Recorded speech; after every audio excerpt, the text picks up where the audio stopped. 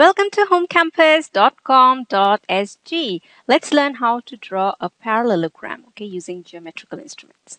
So the question here is draw a parallelogram PQRS so that angle SPQ is 110 degrees, the side PQ is 9 centimeters, and the side PS is 11 centimeters. Okay, now what do we know about a parallelogram?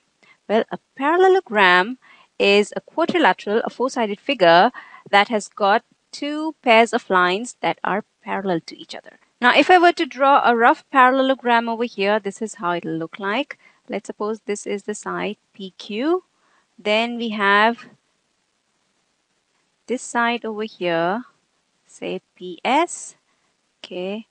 Then the third side, and this the fourth side. Okay. Now this is PQRS. Let's also put some color into it. Here we go. Okay, now the side PQ is equal to 9 centimeters. So let's write that down. This is 9 centimeters. PS is 11 centimeters. So this side is 11 centimeters. Now how about this side? Well, this side RQ or QR will also be equal to 11 centimeters because we know that opposite sides are equal. These two are equal. And not just that, opposite sides are also parallel to each other. So PS will be parallel to QR. Okay, and same for here, PQ and SR. PQ is equal to SR, so SR will also be equal to 9 centimeters, actually double line because the single bar has been used here.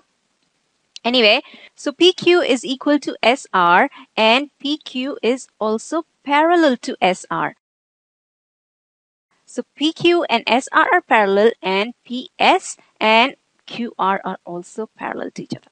Okay, so that's done. Now what else do we know? Well, we know that angle SPQ is equal to 110 degrees. So SPQ would mean the angle at P. Okay, so SPQ, this angle is equal to 110 degrees. All right. So with this information, can we draw our parallelogram now? Well, let's start. Okay, let's start with the side PQ and make a line that's 9 centimeters. Okay, so I use a ruler. I'm going to now draw a line that is 9 centimeters long. Okay, so 9 centimeter would be from 0 to 9. Okay, so that's my 9 centimeter line, and this is PQ. Let's also write down 9 centimeters. Next we can draw this line over here, which is PS. And PS we know is at an angle of 110 degrees with PQ. So we take a protractor, place the protractor here, center it here at P, and then we read 110 degrees on this protractor. This is 0, 10, 20, 30, 40, 50, 60, 70, 80, 90, 100, 110. So this is 110 over here. I mark this point, remove the protractor, then join this point with P. So here is my line, which is at an angle of 110 degrees with PQ. Now how do I mark this point S on this line? Well, S we know is at 11 centimeters from P. So I simply take a ruler and measure 11 centimeters. Okay. Now 11 centimeters is here, so I cut off this line here at 11, and this becomes my point S, and this is 11 centimeters. All right, so we've drawn two of the sides, one PQ and the other one PS. Now how do we draw this side over here, QR? Well, there are two ways of drawing this side. One is to find out what angle it is at with PQ, and we can find out what angle it is at because we know that PS and QR are parallel to each other. So this angle, this one over here, let's call it Q, plus this angle over here, which is P, the sum of these two angles is 180 degrees. So P, which is equal to 110, plus Q is equal to 180 80 degrees. So angle P plus angle Q is equal to 180 degrees. We know that angle P is 110. So from here we can find out what angle Q is equal to, and angle Q will be equal to 70 degrees.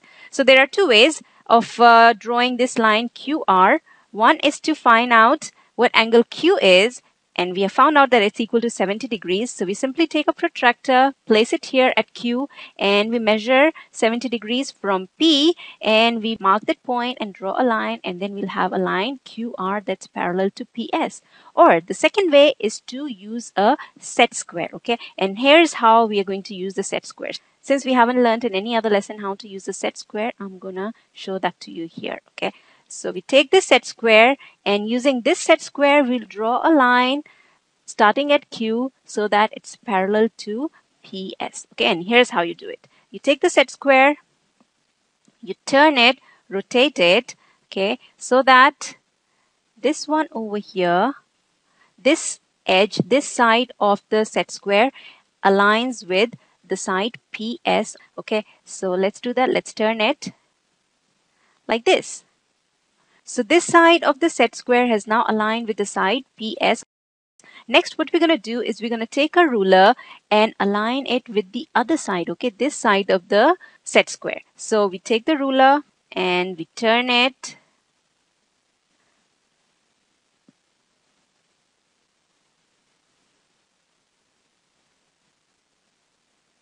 Okay, now the ruler is aligned with the other side of the set square.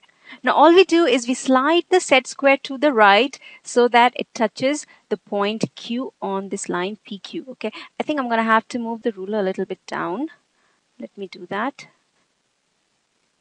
Okay, now let me slide this set square.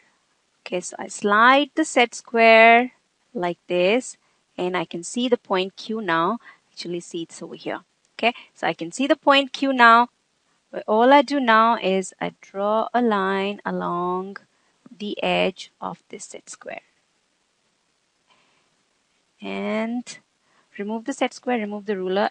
And here's your line from Q that's parallel to PS. Now we need to mark the point R, okay? Now point R we know is at 11 centimeters from Q. So we take a ruler and turn it and simply mark 11 centimeters on it. Okay, from Q. Here is your 11 centimeters. And this is your R. This is 11 centimeters.